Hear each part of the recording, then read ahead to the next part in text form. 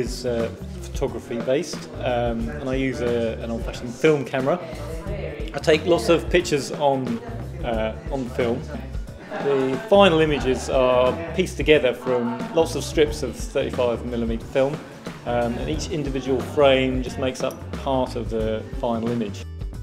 What does the art trail mean to me? Well, it's a great day or two out down by the seaside.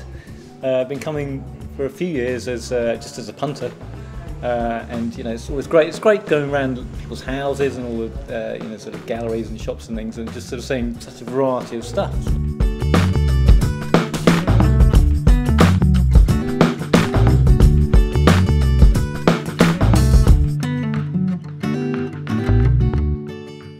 Well, we've got work from two angles here. We've got Art on a Bag, which is my wife's business, which is designing jute bags, hand-painted jute bags, and my own work, which is more fine art orientated. And we've kind of brought those together for the exhibition.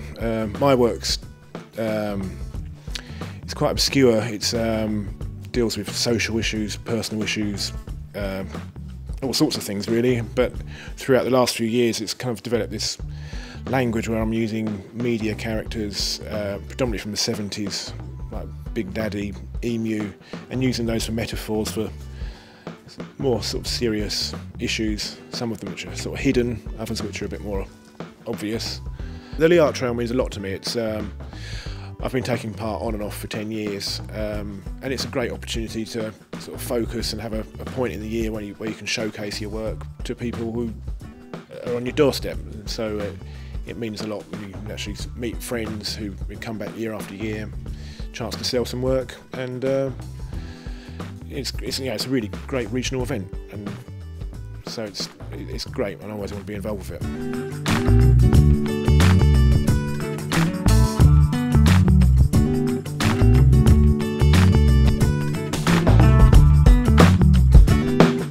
I really enjoy the Leigh Art Trail. I make a point of coming every year.